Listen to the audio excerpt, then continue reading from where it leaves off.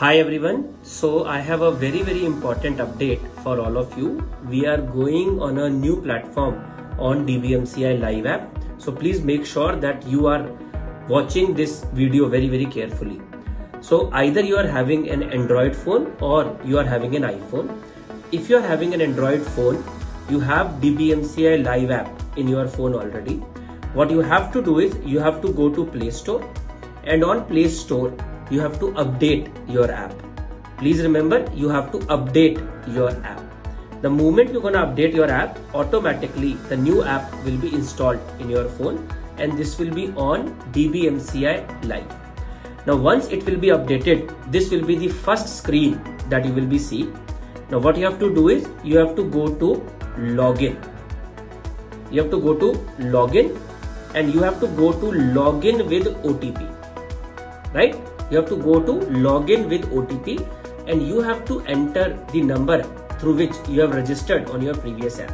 Please remember, you have to enter the same number which you have used to register to your previous DBMCI live app.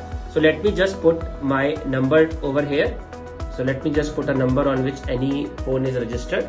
So let me just put a number like, okay, and just click on send OTP, and you are done.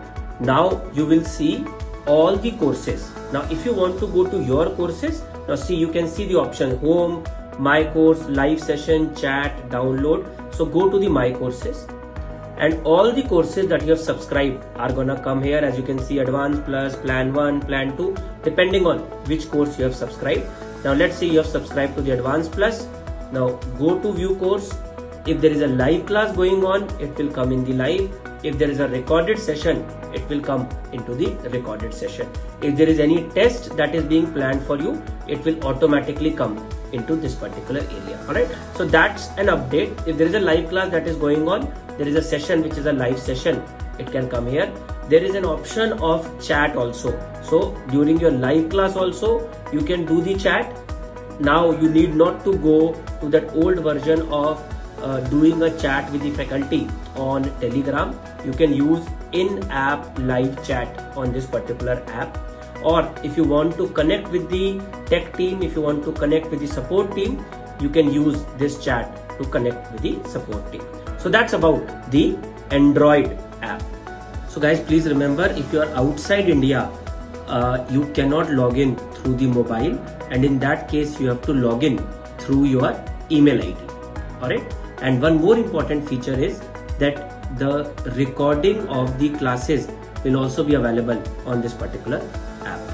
Now, what about if you have an iPhone? So if you have an iPhone, previously it was on My Institute app.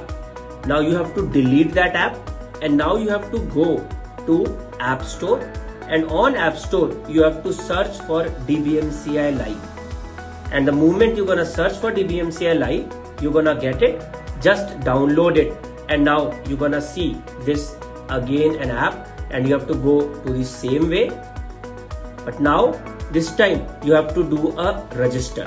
Just go to the register and enter the phone number that you have. Now let me just try to show it the phone number again to you. Let me send the OTP, and here the app is done.